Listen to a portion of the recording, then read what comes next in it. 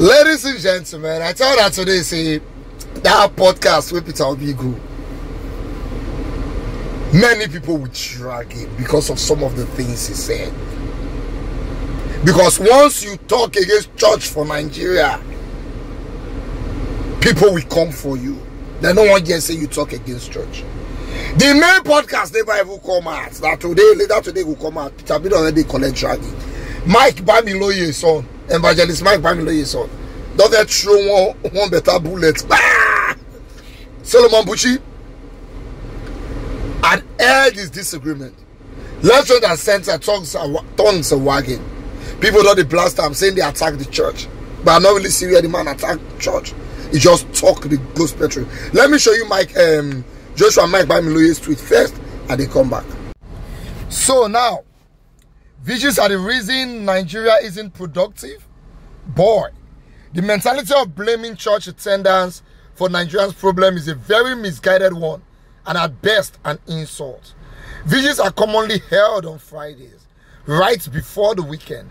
If we want to be productive, why not also ban recreational events, comedy shows, concerts? In fact, ban every social gathering. The hot weather seems to have corroded some minds to the point that they fail to think clearly and address the real problems. In case you don't understand what Joshua said there, because he used English footer, he said the hot weather don't they affect Peter Obi brain. He said they could stop church, maybe they stop comedy shows and everything. But in Nigeria today, there's church opposite church, beside church, corner of church. All of them, they do 9 vigil together. I have seen 9 vigil happen on Monday, Tuesday, Wednesday, Thursday, Friday. Not that one church will do a move, I've seen different instances. But I've not seen factories producing Monday, Tuesday, Wednesday, Thursday, Friday. How many of us have really seen factories producing? But let's even leave that. Let's go to Solomon Bushi. They come back. Dear Peter Obi, I am starkly disgusted by your recent comments on that podcast about how the church is one of Nigeria's problems. It's sad to see the false narrative gain popularity because, quite frankly, there's no church that has vigils every day of the week. There's no church that has mandatory activities for members every day of the week. Your gross exaggeration of church weekly activities has misrepresented the church to religious antagonists who thrive in deriding devout Christians in Nigeria. In fact, I strongly assert that the only thing that works in Nigeria is the church. If the government manages Nigeria how Bishop Oyedepo manages Covenant University, which is the best university in Nigeria and one of the best in Africa, Nigeria would be great. A lot of our general overseers have systems that have worked. Take Redemption Camp as an example. They have created thousands of jobs, empowered millions of Christians, and impacted lives at large. Nigeria will not survive if the church is expunged. The hope and spiritual edification the church provides is the only sanity holding most people to stay calm in the nightmarish condition of the nation. I don't fathom taking a swipe at the church when a good majority of your supporters are Christians. Quick correction. Benevolence and charity are fundamental practices in Christianity. However, giving to the poor and sickly isn't tithe.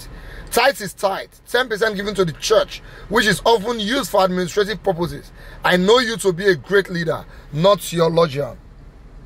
The church has built lots of talents and deserves more recognition than these brash and tainted comments. The problem in Nigeria remains the government, quality of politics, and our corrupt leaders. Stop making the church a cheap target. Signed, Solomon Bushi, your supporter. So real quick, let's focus on this Bushi's open later. He was quite respectful about it. He just aired his opinion and dropped his pen. Now let's go to the start of the matter. Yeah, there's no church who does vigils Monday to Saturday. And I've also watched the video of Peter Obi, the short clip that came out. There's nowhere in that video where he said church is the problem of the country. What he said is that we'll convert the 9 vigils to 9 shifts. In other words, the level and numbers of 9 vigil we see in Nigeria, if we can see that same level and number in production factories, working both day and night, Nigeria will be a greater country. So it's saying, this attention we put to these 9 videos, let's put it to production. Simple as ABC. So let nobody come and make it look as if he's saying the church is the problem of Nigeria. The man never said that. Apparently that was what we heard. This one. Secondly, you said the only thing working in Nigeria today is the church. And if government manages our schools the way Bishop Oyedepo manages Covenant University, Nigeria would be a better place. I beg to disagree. If Nigerian government manages our school the way Bishop Oyedepo manages Covenant University, poor man picking will go school. Because practically what they do in that place is collect money from both the rich and the poor from church and build a university that only the rich can go to. Yeah, it's the best university in the country, but at what expense?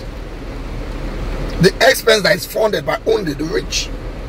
Only the rich man picking ID Covenant. If poor man picking mistakenly go there, get scholarship from one person or something. And if Nigerian government runs it like that, people like me from not even near school. You know, so let's just understand what we're trying to say. We give too much attention to the church. We're Christians, but give too much attention to church. The way we obey church instructions, if we obey productivity rules like that, Nigeria for that better. And forget that story you are putting and say the church is the only thing keeping the sanity of Nigeria. My brother, leave that gist. Young ladies go to the church these days to go and find men that has money. If you say with a joke, sit down church, drop your phone for a chair. You go know what that sanity really did there.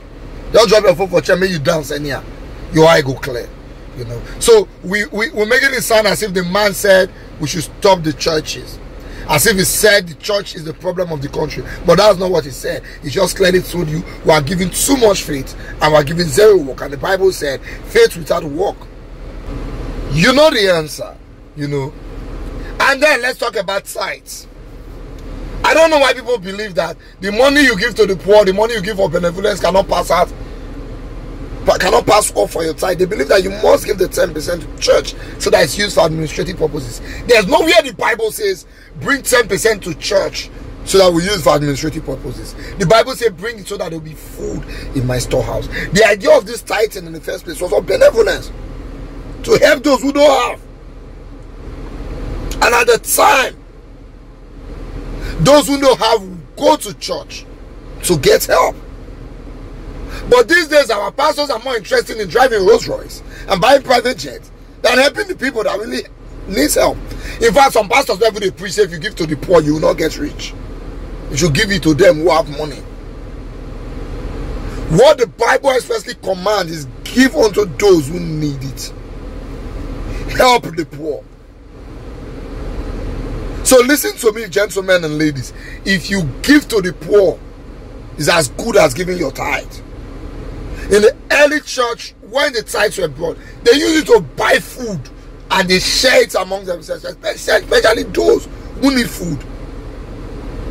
So if you find someone who needs food, buy a food in the shop, now your tithes with that.